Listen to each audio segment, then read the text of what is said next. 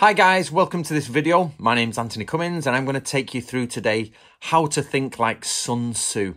Now, everything you are going to see today in this video is actually taken from my book, The Ultimate Art of War, a step-by-step illustrated guide to Sun Tzu's teachings by myself, Antony Cummins. We're going to be using Samurai Battles miniatures 1/72 scale with their grid formation. And it's going to be a bit of a long video, but I hope you enjoy it. Sit down, relax, get yourself a cup of tea before you start, get in a comfortable mood, and then make sure you do watch it to the end, because I think with a lot of the time with YouTube videos, you'll click off soon. Just keep going, get to the end and enjoy it. And tell me what you think in the comments below about the tactics of Sun Tzu. Now, I've set my book up in this way where it's lesson 2, lesson 3, so etc. So I'm literally going to just tell you the lesson numbers. You don't need the page numbers, you can go straight to the lesson. And we're going to start with the obvious, the 5 constant factors: the way, heaven, earth, the commander, organization. And we're going to go through them now as the 5. So let's start with the way. Now, the way here is actually this way here. However, in this context, it generally means harmony among the people. So let's look at these two armies here, the red army and the white army. Which one has got more harmony among the people? Now, the obvious answer is the left white one. That's not true. That has more discipline and organization. What the way means here is which army or people are happy with each other. So even though they are heavily regulated, maybe there is a blood feud between this family and that family, or maybe they hate each other, that there's no unity between them socially. There's no social unity. But what about these guys? They look pretty disorganized, but what if they're all from the same family? They've got the same family surname, they're from the same area, the people are happy, but the general is just not great discipline. So here, for the way, which is, you can see, is lesson 3, you actually have to realize it's not about organization. It's, are the people happy? Is there harmony in the army? This also includes corruption and injustice. Basically, is everybody in the force happy? Obviously, they're probably not happy to be at war, but they are not like under tyranny, under hatred. They're in fear of their own people totally. They hate each other. So don't mix those two up. Now we're going to move on to the second and the third constant factors: heaven and earth. You'll find these in lessons 4 and 5, the more detailed version.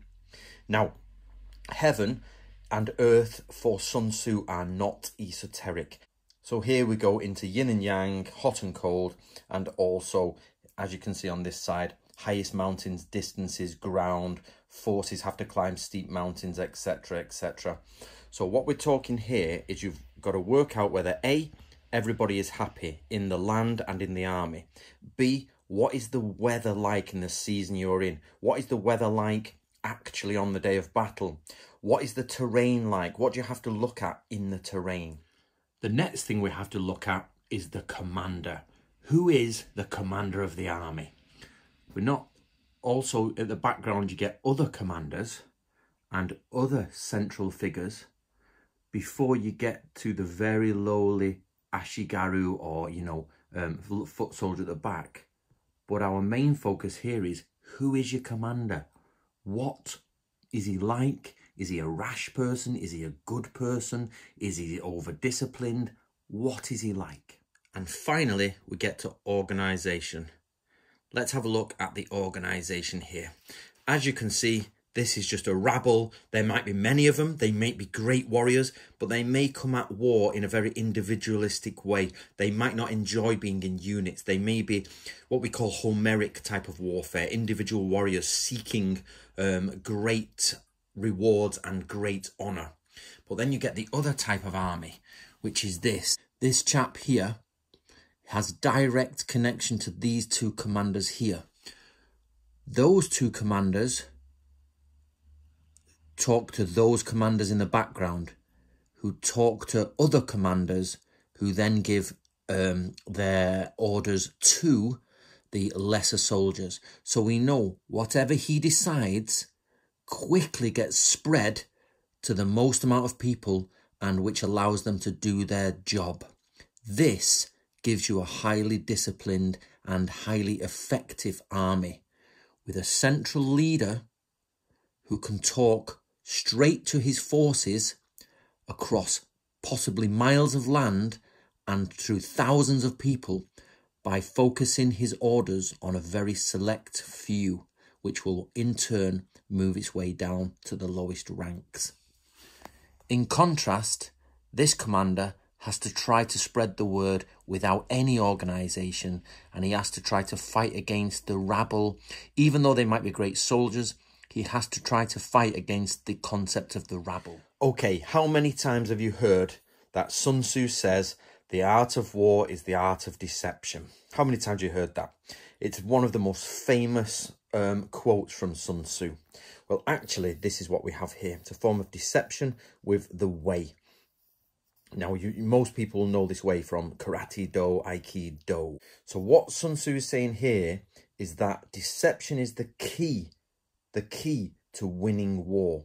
Now, that doesn't mean it's all deception or guerrilla warfare. There's a central focus and then a deceptive second element. Now, let's jump ahead in the book for the moment to lesson 66. We'll go back, but this is the direct answer to that question. What does this Sun Tzu mean by war is the way of deception? So this is what he actually means. So basically, you've got the direct approach towards your enemy, but then you've also got the indirect approach. So the direct approach is what keeps the enemy at bay. It keeps them focused on you. But the indirect, the deception, the hidden, comes from another direction. It's not necessarily always flanking. This is just a diagram that means, gives you a basic idea. But actually what it means is that there's something the enemy has not thought about. Your direct action has put them into a certain situation, and your indirect action, your deception, has taken the victory. What a lot of people don't realise is actually that after this saying of deception, there are 14 separate deceptions that he goes through. So here in my book, I've put in all of these. This is the 5th of the 14 deceptions, etc. And I'm going to show you now the 6th of the 14 deceptions. And that is create disorder and strike. What we have here is a very disciplined army. Can you imagine trying to come into that? You know full well that they'll have everything ready to go. And that getting into that is going to be very, very difficult. So what you need to do is create disorder within that. Now, this can either be done through espionage. It can be done through planting in agents in there. It could be done by smoke screens from the, smoke fires from the left or the right. It could be done by the use of the landscape to change their formation.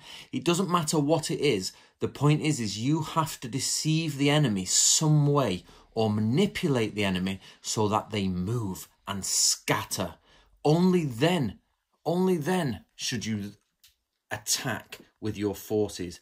There's no point in attacking that which is set up. So what's happened here is we've been able to scatter them by some means that we have constructed. For some means, which is part of what an excellent general is, you have to find those means. We've scattered those troops, which means the enemy, or us, depending on which side you're on, can come in formation and start smashing through them. There was no point in those forces from the red side trying to smash through the organised forces of the white side. But as a great general, we've put something in place. The enemy has been dispersed or moved.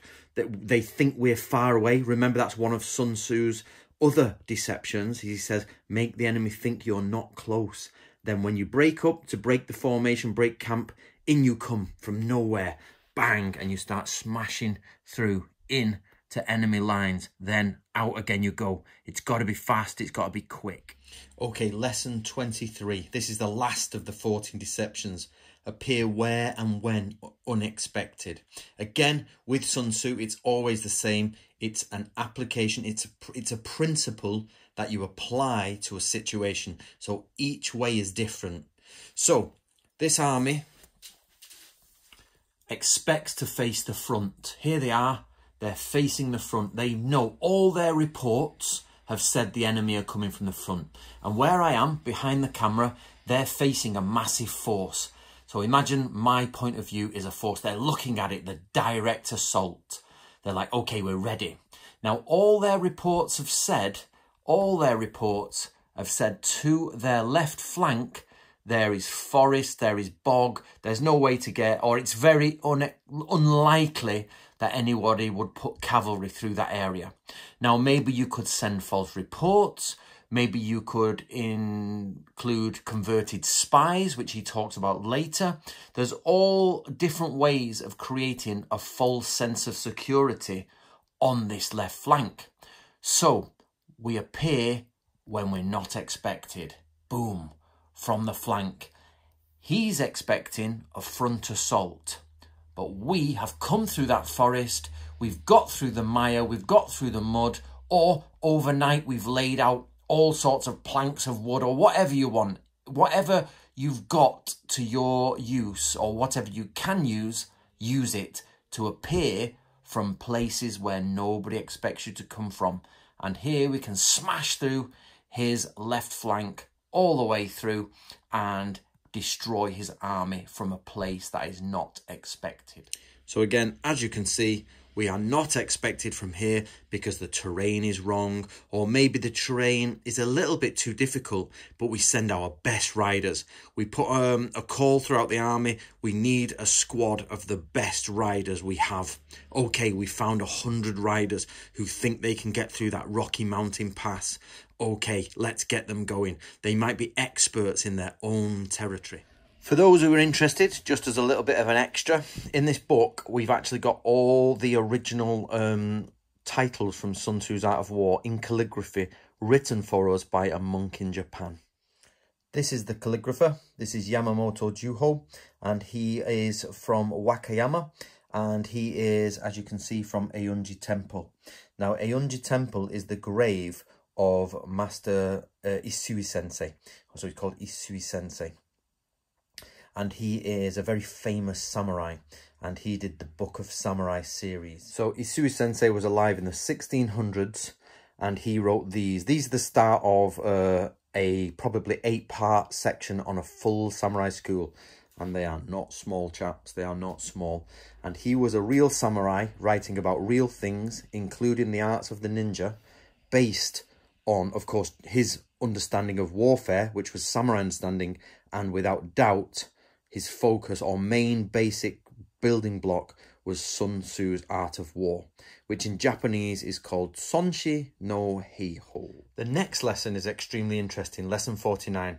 It talks about when you outnumber the enemy. So this time we'll be on the white side, and what it says here is when you outnumber the enemy 10 to 1. So this is just a symbolic representation, but when you outnumber the enemy 10 to 1, you can always attack them. Your forces are so overwhelming that unless there's something ridiculous you've not thought about, like a massive trap, or you're at sea, which is totally different, by the way, at sea, because you're under the power of nature there. But unless there's something absolutely ridiculous that you've missed, 10 to 1, you're going to kill them. So obviously it wouldn't mean, you know, just like this. If the army is, say, 1,000 strong and you have 10,000 people, you can surround them and kill them. There's no way they can outflank you, but you can always outflank them. You can always get around them, and you can always kill them. If you outnumber the enemy 5 to 1, then you can bring a direct assault here with 2 flanking assaults. So if it's 5 to 1, you can do a direct assault with indirect assault. Do you remember we spoke about it before? That's now with 10 to 1, your tactics don't need to be so hard, but you just have to not mess up because you're so overwhelming. But with 5 to 1, tactics start to play a part now, and if they do really good tactics, they might outdo you. So here you have to start thinking about direct and indirect assaults, where 10 to 1 is quite direct. If you have double amount of the men the enemy have, so for every one of the enemy, you have two, you can flank them from either side, okay, and use flanking maneuvers, and you can bring them, hopefully divide your forces into two, hopefully bring them around and try to come at them from two directions, because you're making them fight on two fronts. If you make them fight on only one front, they might simply just be better than you and outdo you, even though they have got less of a number to attack you with. Just out of interest, I've moved all the warriors to one side so they're not in the background so much, but it does look good, doesn't it?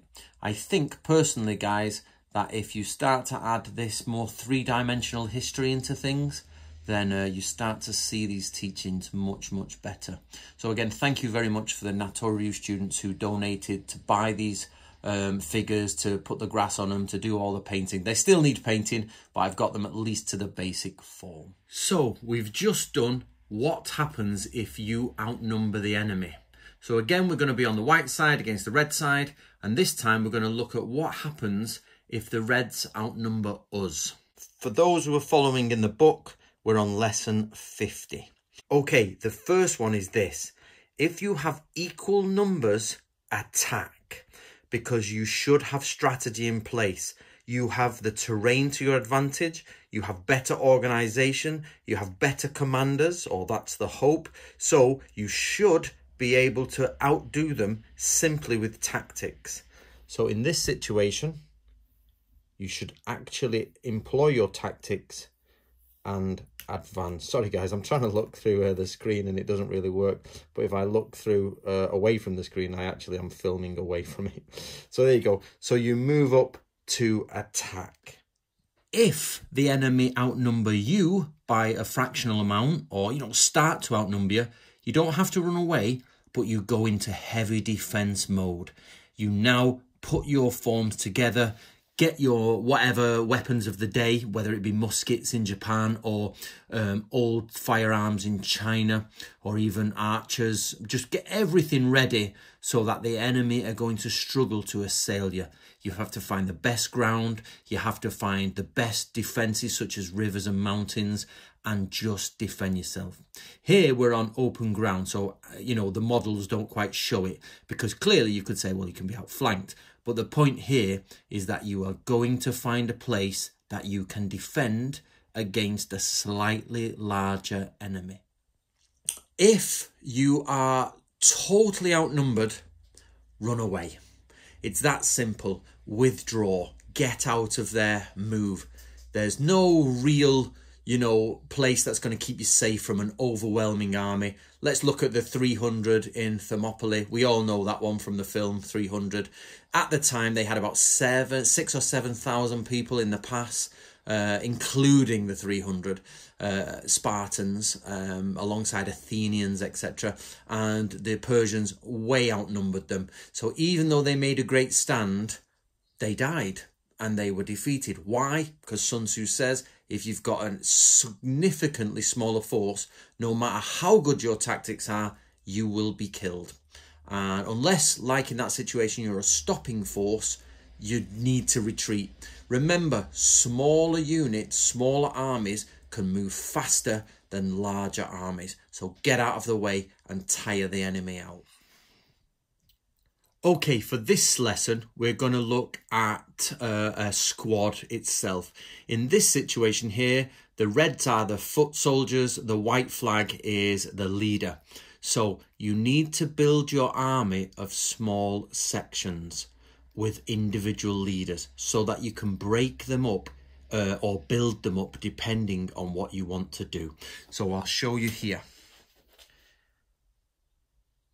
So basically, that there is that individual squad with, doesn't matter how many men he has, it's normally decimal. So they can come together or they can disband. They can make 4 units, 50 units, 100 units, it doesn't matter. So your army, each section should have someone who is in direct link to the chain of command, and the rest of them listen to him. And he goes, gets his orders, comes back, moves away. In this way, you can talk to 10 people and have 100 people move. So here, let's imagine we have a 10-man squad, okay? The one with the white flag runs off to get his orders from the rest of the army. And here we have 9 men with him, so it's a 10-man squad. That means 10 leaders can quickly move 100 people.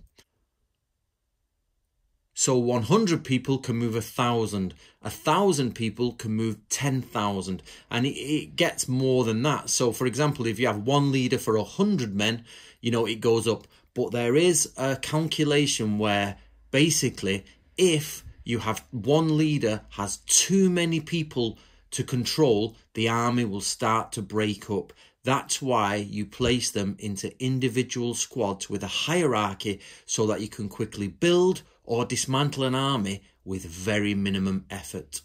Otherwise, you have to speak to 10,000 people individually. Okay, lesson 70, the circle of the orthodox and unorthodox. Let's have a look at this. Now, you need to understand that this is one of the points in the art of war that people actually debate quite vigorously, is what does it mean? He talks about the formlessness and the form with no head and things like that. Many people have come to see this as a circle, and this does appear in Japanese literature as a circle. And the point of this formation is thus. These men know the enemy is somewhere. They're not quite sure which direction they are coming from. So they form a circle. The reason is because of this. They know the enemy is nearby and they're not sure where he's coming from, but they've had reports that the enemy are coming and they don't know which pass they're going to take, which mountain road they're going to take. They just know they're on the way. So they formed a circle. But lo and behold, as time progresses, the enemy make their appearance. They're coming from this direction. So the reason they've done a circle is so that they can quickly adjust to that direction. So, as the enemy have been spotted, these three here, or this section of the army, become the forward point. The ones behind form up behind them. That circle has now turned into the arrow formation with a central commander who has rear units ready to flank. He has chosen this formation. He could have chosen a different one. But the point is that from a circle, you can easily just simply aim towards the enemy at any point. So the enemy will be forced down or forced to fight like that. And these can then come out and attack or flank round. And as the enemy are forced round, the enemy pushed where they need to go, you suddenly find that they are flanking. Sorry guys, I can't quite focus where the screen is versus I need someone to hold the screen for me. So sorry about that. But basically, as you can see, they've pushed round, flanking units have moved, and they can now become stuck between two forces. So you see how it works? From circle, find where the enemy is, move into position, break the enemy up, and trap them. Okay, for those who know the basics about Japanese samurai, you have ashigaru, lower foot soldiers, and then actual samurai. Let's have a look at him. So, across the board, the samurai should be better than the ashigaru, because the ashigaru is either a labourer who turned warrior for the season campaign once a year or twice a year. The samurai should be a standard train everyday warrior. Of course, this is not always true. You get natural abilities, but on the whole, this is the point. So we have a mixture of troop types. We have lesser ability and higher ability troops. And Sun Tzu tells us that you have to mix these troops for different reasons and different ways of mixing them. So here we have a troop of ashigaru foot soldiers, or in China, low-level foot soldiers. They might be equipped well, they might look smart, they might even march well together, or even be able to point their spears in the same direction. That doesn't mean they're going to be brave, amazing soldiers. So just because they look the part doesn't mean they are the part. In the military, you can turn someone into a basic marching soldier within a couple of months, a few weeks, and show them what to do, some very basic steps, and then do it. An individual can do some great stuff. A unit takes a long time to train because you have to unify all of the minds of the individual. So to Sun Tzu's mind, this is a weak troop. Why? Because they will break easily. They have only basic training. They're not the most brave people in the world, so they're quite actually weak. So this is a weak point in your army. This is a breaking point. So as you can see here, they're all the same. They have the same spears moving the same direction. Here, they are all independent. Now, Isui Sensei in the Book of Samurai series tells us, he says, if the troops move together, their spears move in line, they all step together, they are weak soldiers, because they've been trained to do that for a few weeks and they come out a few times a year to have a go at it. They're weak soldiers. You can easily break these people. He says if you find a group of men who move their feet independently, they move their weapons independently, but they move as a single squad, they are very hard professional warriors because they know what they're doing, they know how to attack independently, but they can also stay together as a unified section. That's the difference between weaker soldiers and harder soldiers. However, Sun Tzu gives another technique for this. Sun Tzu says you should mix them in. Mix hard professional warriors with lower level warriors. Why? Because you get a balance across the army. You get a balance of feeling. The low level guys will drag the high level guys back a bit, but the high level guys will pull the low level guys up a lot more to their level. So instead of breaking, they will feel secure because they're next to famous warriors or hard warriors or very disciplined troops. So they won't break and run, which means one of your flanks won't be destroyed. So it's better to have a uniformed mix of emotion, ability and psychology than it is to have separate units, except for in the following situation. Sun Tzu says, when you need special troops, pick the people for their one ability.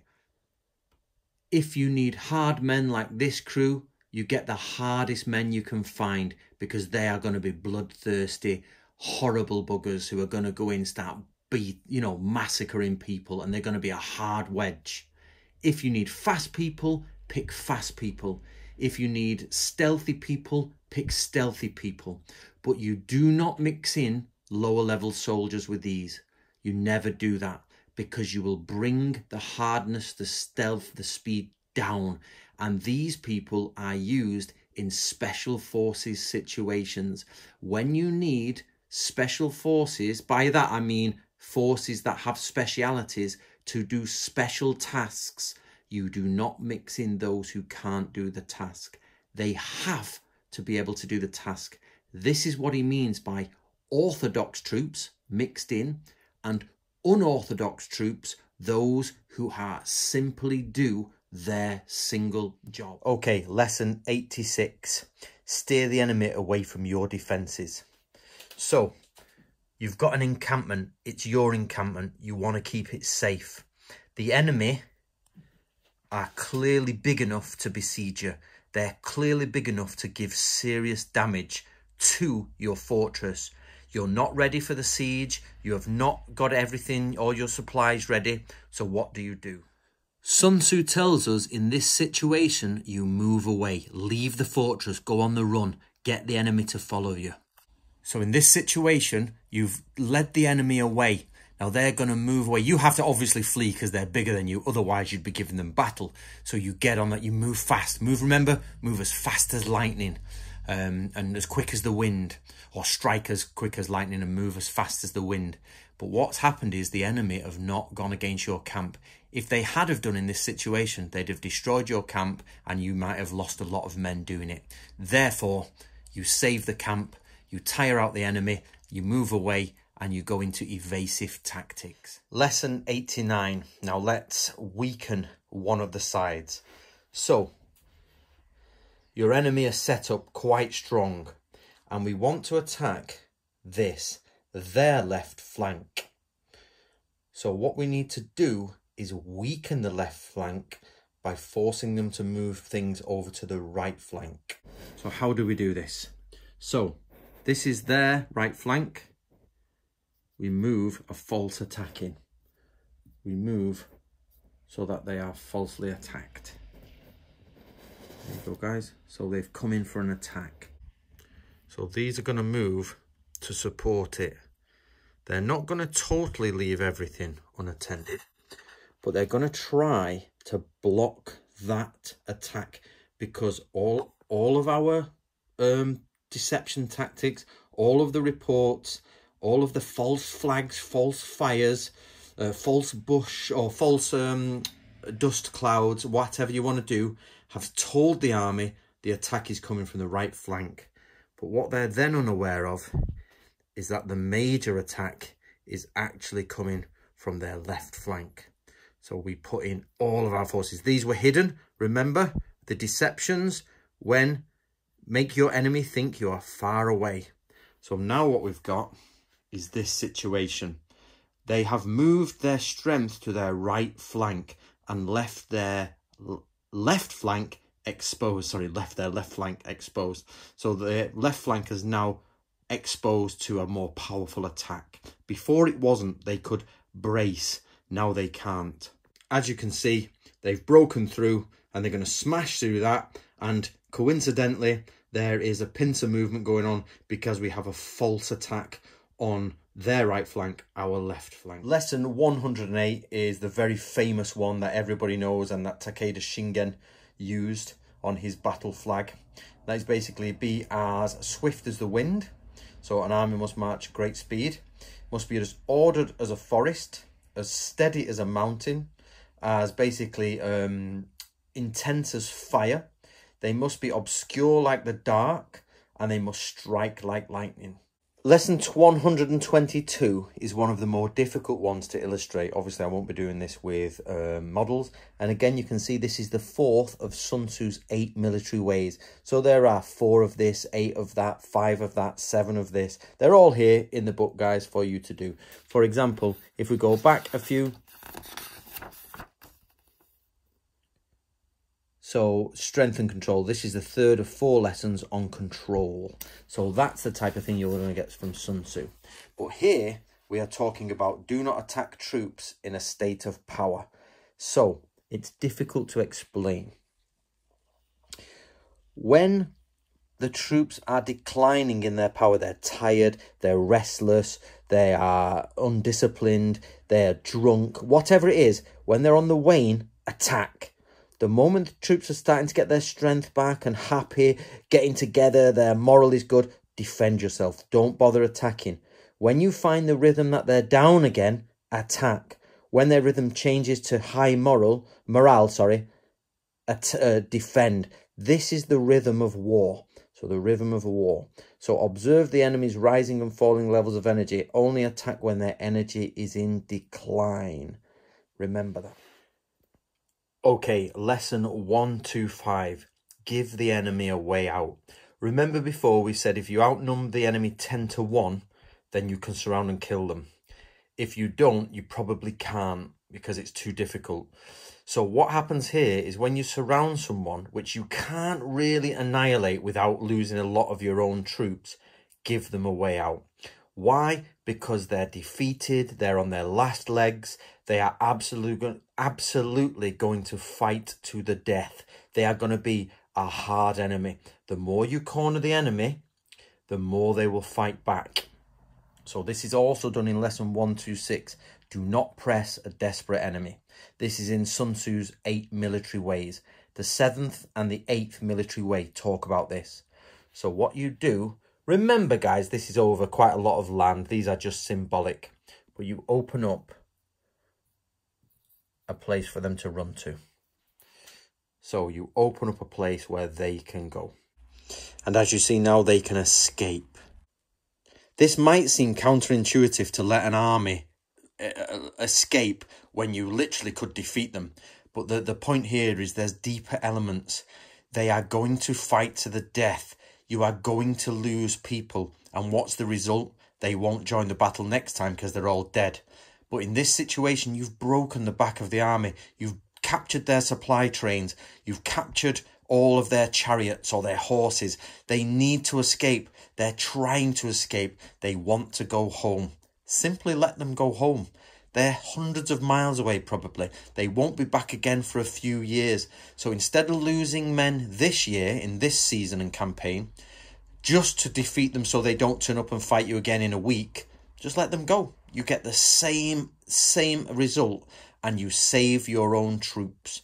This is the way of good leadership. Now we are going to do lesson 131. So the army have appeared, the reds are the enemy this time, the whites are us. And then what happens is you've done it wrong. You've got to a position where you shouldn't be. You've got your back to difficult ground. You've not got ground that you can use. You've not got ground that is good. You simply are going to be crushed between difficult ground, or your army has to disband and break up to get through it. So for example, they can't move in formation. They have to break up. They have to try and get through it, and they have to try. And you see, the army has lost unification. It's gone. So in this situation, the reds will just come up and mop up. They'll chase you through and kill everybody. So what should you do in this situation? Which is one of those things in Sun Tzu that it doesn't happen often, is you've messed up. You shouldn't be there. You've been outmaneuvered by the enemy. They've clearly done you. In this instance alone, you simply attack the enemy. Go, they're not expecting it. Go full force. Use the best of your strategy you can and fight your way out. It's better to fight your way out than break up on terrain and be picked off in small groups. Stay together, form a wedge, get out, go to battle, join the battle. Remember, if you're outnumbered 10-1, you've had it. That you're never going to win. But also, you're never going to win if you're in 10-1 and you've put yourself in a position where you can't escape. This is entrapment ground. So simply in this situation where you've messed up, fight. So we're going to look at lesson 140 and 141.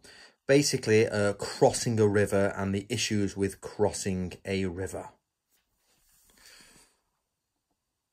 There's a lot more of this in the Book of Samurai series. So basically, get yourself the Book of Samurai series and it goes into this a lot deeper. It carries on from Sun Tzu. Now, to cross a river, you need to put pikes and archers at the front. Why? Because they have more range. And this is how you should cross a river. The first thing you should do is get your long-range weapons across. But this is the important factor: space. There must be space when you cross the river. Do not have those guys simply just cross to the other side. Across and move out. It's the same with archers. They will cross and create a barrier so that the enemy cannot attack. Now, the command group have crossed. The main bulk of the army, they've got enough space. There's lots of them there. And you've left a rear guard. There's a rear guard there to protect in case it's a surprise attack from the enemy. That is how you cross a river. The reason you do it this way is simply because if you don't leave space, your first people will move across and they're in the way. The second people will start stumbling in the river over the first people and they will trap the people at the rear there with the commander. This is really problematic. So basically, Sun Tzu says, don't attack the enemy when they first get across. Let half of them get across. Let them get across. And when the rest are in the river, start attacking them. Because this will happen. They'll run back to the river.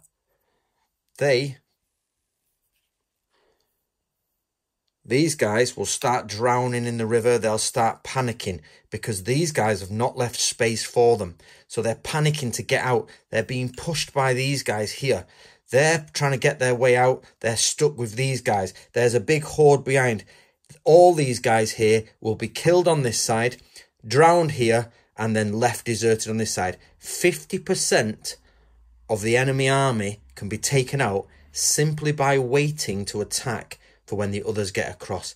That is why we create space first. Then we come across in units and we leave a rear guard. Then we're formed up, realign, move out. Okay, let's look at lesson 169, the terrains. This is accessible terrain because both people can get in, basically. They can get in and get out, no worries. But you see this here? This is the difficult bit, no retreat terrain. You can get over, that's fine. But this might be quite difficult. It might take each man a couple of minutes to climb over. So if they're winning and you're losing, you can't quite get back over it. You're stuck and they will go pepper, pepper, pepper, kill, kill, kill, and you're dead. If the same thing happens here, you just simply get out. That's it. Now we're going to look at this, lesson 178, and different ways you can divide the enemy. We're going to go through this one, large and small divisions. Do you remember before we talked about there's the direct assault and the indirect troops? Yeah, do you remember that? They're the orthodox and the unorthodox. Mixed troops to create a single feeling in the army. Specialised, fast, hard troops that are your flanking units and unexpected tactics. These work together. They have to work together. If they don't work together, there's no point. Remember, this creates the diversion, the blockage, the focus. These gain the victory. So what does Sun Tzu say when he needs to fight against his own tactics? Okay, this is what we do. So let's take you through this. So remember, these want to talk, communicate and use the red fast troops at the side. That's what they're doing. So we send, the white team send blocker troops. You need to stop communications between the elite forces and the standard central force to stop them moving together. So here we block that elite force, and that one. We block them. Same on the other side. We block them. It doesn't matter how they might be on foot, they might be horseback. This is just symbolic. Remember that. So why do we do this? It's because they have a plan. They are put in position to execute the unorthodox tactics. So what do? We use our main force here as the standard one, and we attack with unorthodox elite troops. This army has to focus on this army because otherwise it'll just trounce through it because they're a solid form.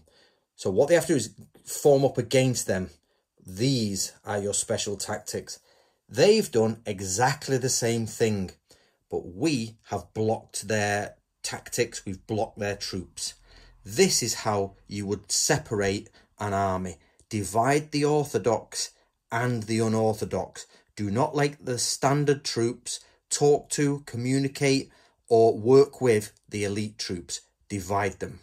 This is lesson 184, the famous snake technique. This is the middle, the head, the tail. If we attack the middle, then both the head and the tail attack us. If we attack the middle, the head and the tail attack us. If we attack the tail, the middle will come in and the head will come round and will be surrounded. If we attack the opposite side to the head or the tail, again, these will move around, these will move around, and we'll be outflanked. Remember, I've just put a small amount there to show you, but the same principle applies. If you put all your forces there, these two tails will come in, the head and the tail. If you put all your forces here, their army will move around. If you put all your forces there, their army will move around that way. That is Sun Tzu's teaching of the snake. Lesson 187 talks about rigidity, flexibility, strength and weakness.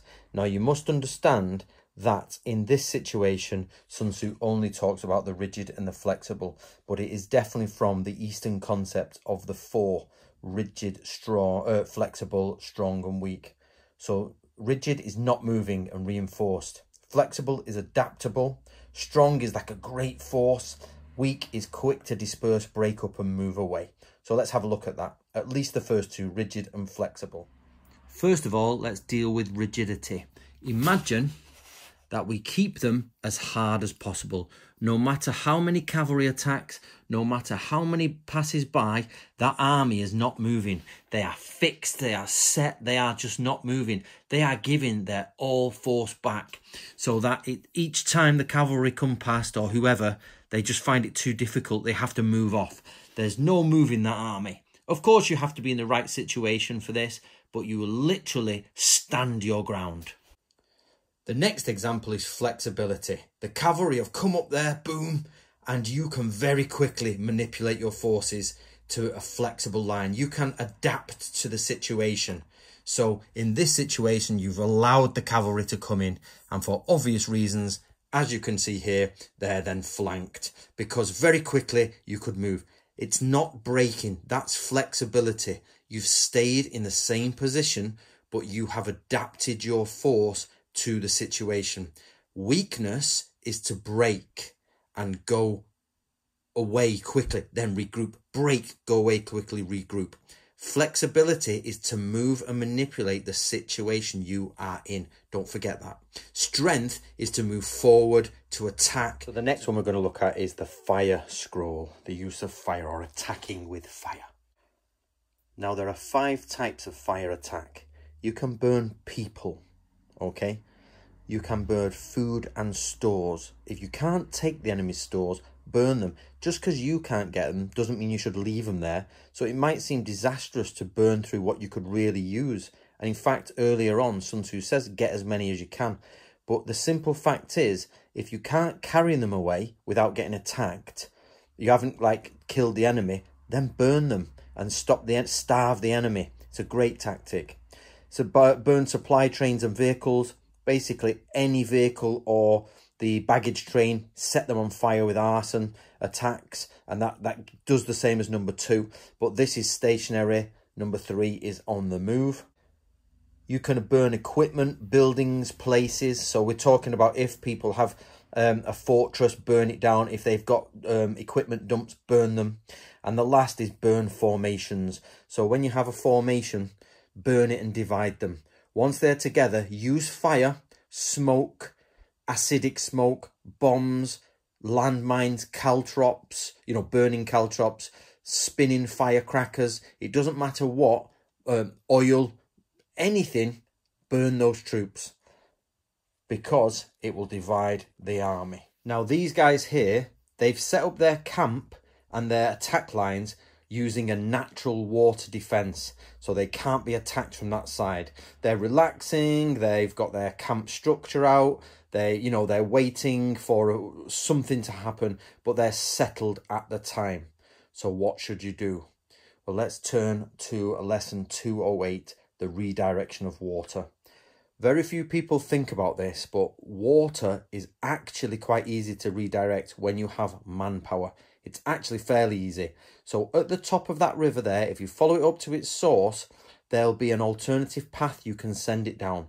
Now what you do here is you've got thousands of men at your disposal, and they've all got digging trench equipment, everything. They've got plenty of equipment to dig fortresses, to dig trenches, all of that.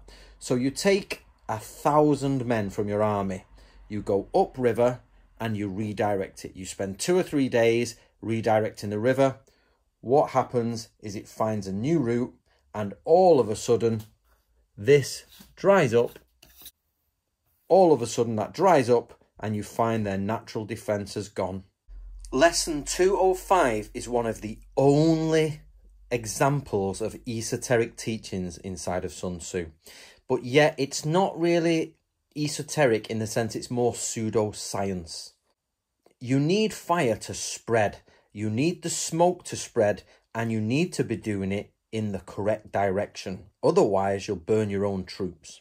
So, in Sun Tzu, he says, the ancient teaching is thus: when the moon passes these 4 stars, as you can see there, Sagittarius, Pegasus, Crater, Corvus, you can see that these 4 stars and the moon crosses their path, there will be wind.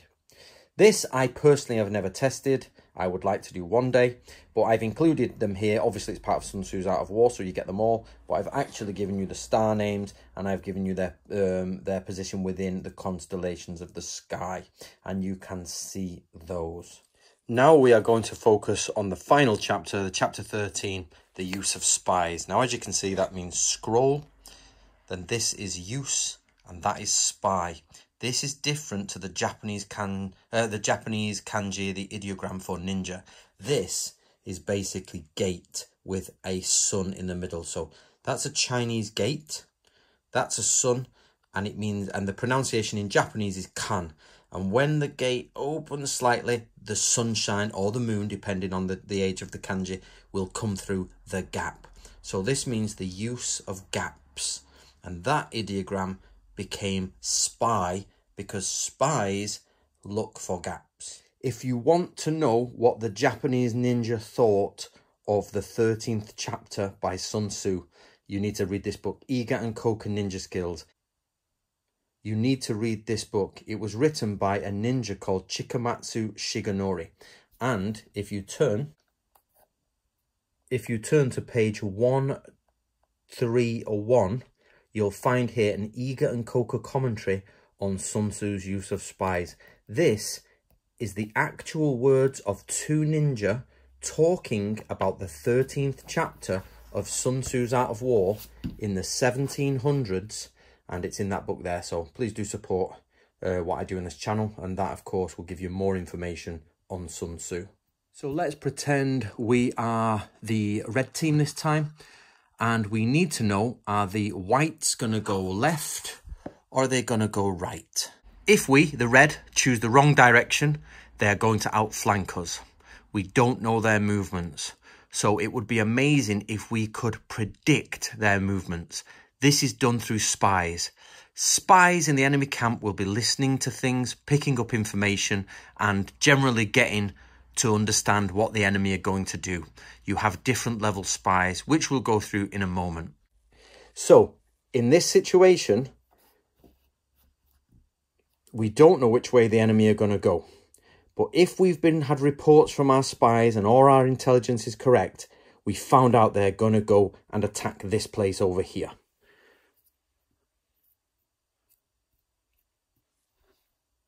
So they've moved over there. But we knew this in advance, so we've hidden a counter-attack here. We knew where they were going to be, we knew how to counter it, and now they are trapped. Why? Because the spies have told us. This is a basic setup or a basic example of what I mean, but in a very complex world, or the complex world of military strategy, this is just a simple symbolic representation of it. Know where the enemy will be and prep for them. How do you do this? You don't do it by asking the spirits or chanting or special magical things. You do it by sending out spies. That is the lesson Sun Tzu tells us when he says you need to know where they are. Foreknowledge is golden. Let's start here with lesson 219. Now these are the 5 types of spy. As you can see by Giles, local, inward, converted, doomed, surviving. I'm going to take you through those. So if you've got the book, turn to that page.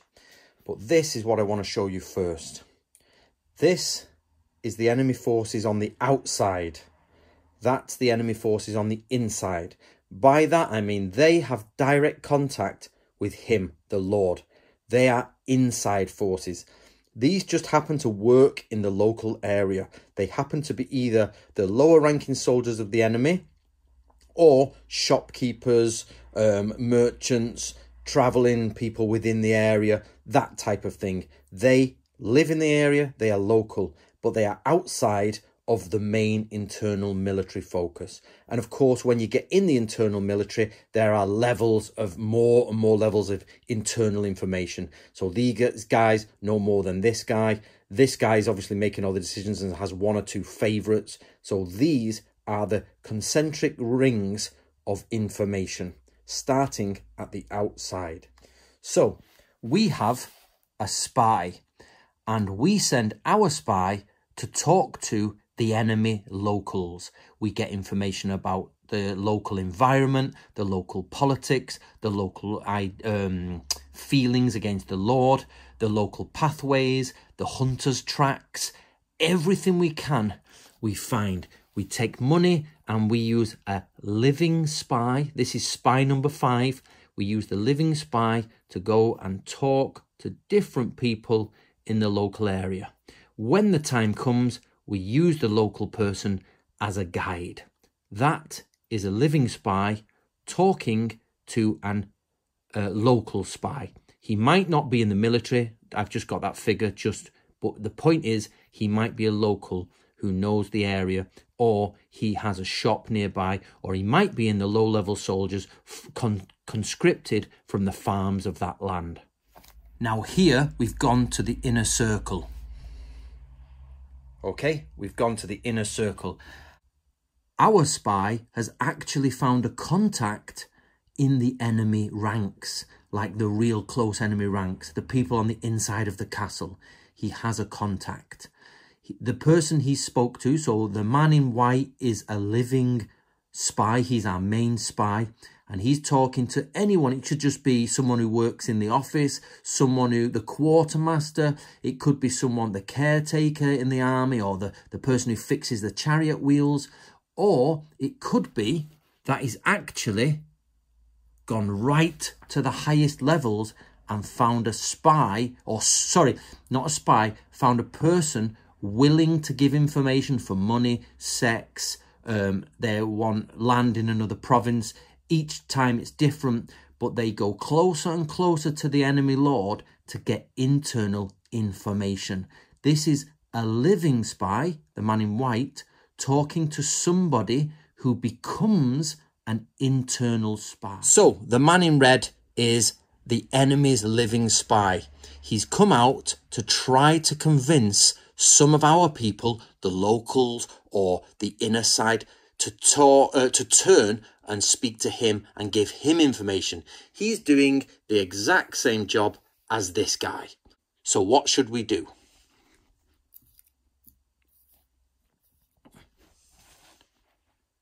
You get both living spies talk to each other. That's what you do. Whether they know they're spies or not, you're unsure. That is one of the things you have to deal with when you're there. But both living spies now are trying to make the third type of spy, which is converted spy or reversed spy. This is the internal dynamics at play here. This man wants to make this man that. This man wants to make this man on his side. That's what they're trying to do. They're both trying to convert each other. Okay? So let's have a go. So they're talking, and our white spy, the white team spy, finds a weakness. His weakness might be sex, his weakness might be honor or righteousness. He might want to increase his lands. We don't know. We have to talk to him. And again, you should read Chikamatsu Shigenori's Iga and Koka Ninja for all of these tactics. They're all in there. Now, what happens now is that living spy becomes a converted spy. In common terms, it's a double agent. He's changed his flag and now he goes back. The Lord thinks he's talking to his living spy. He's like, my living spy. But if he knew the truth, he could understand that he's actually talking to a converted enemy spy. He's giving the secrets right away to the enemy. He moves back and chats to our living spy, and then we find out who is best to approach. We need someone on the inside. So we've got him, we've got our living spy, the enemy's living spy. Now we need to find more internal spies. So our converted spy, who used to have a red flag, has now said that that man in the middle actually wants to defect. He's not happy with the Lord. There's a problem. he wants more money, he's greedy, or there's a reason why he is someone we can approach. That is why converted spies are the most important spies, because they can tell you everything from the inside. Because as a spy themselves, like a professional spy, they have a direct access straight to the Lord. So what happens now is we take away him. He's still there, but now he's changed sides. Now let's look at the setup of the enemy. Already we have internal spies. We have local agents. We have spies who have been converted. You can start to see why Sun Tzu says spies are the most important thing within the army. Look, locals we have on our side. Inner spies we have on our side. Right next to the commander, we have converted someone to our side. We have an internal spy. And then we have a double agent, the converted spy, feeding false information to the Lord. False information is going in through the spy and coming out through the internal spy. He is now giving us internal information because the converted spy told us who to approach. If we randomly approach everyone, the enemy will know what we are doing. But if we pinpoint and hit the correct person, because our converted spy tells us that he wants to defect, we have a perfect place, a perfect plan in place. The fourth of the spies, the fourth type, is the doomed spy. This chap is our living spy. This chap is our doomed spy. The living spy, or the Lord, gives him false information. He tells him something plausible that might work, but he doesn't give him the truth. He gives him something that when the enemy finds it out, they will make the incorrect move. But it is believable, and this is how it works. The living spy retreats. The doomed spy, he thinks he's the Don Juan. He thinks he's amazing, and he's going to be the master spy. He's got the correct information and he's been given a false task to do. He's been told he's got to speak to some locals. So he goes off and he speaks. So he goes off and he speaks to some locals. But an internal spy, let's get him, our internal spy, he tells the commander, he says, I found a spy in the enemy ranks. We have given him this information. The commander says, arrest him. So they arrest him and he thinks, oh no, I've done it wrong. I thought I was really good, but I've been captured.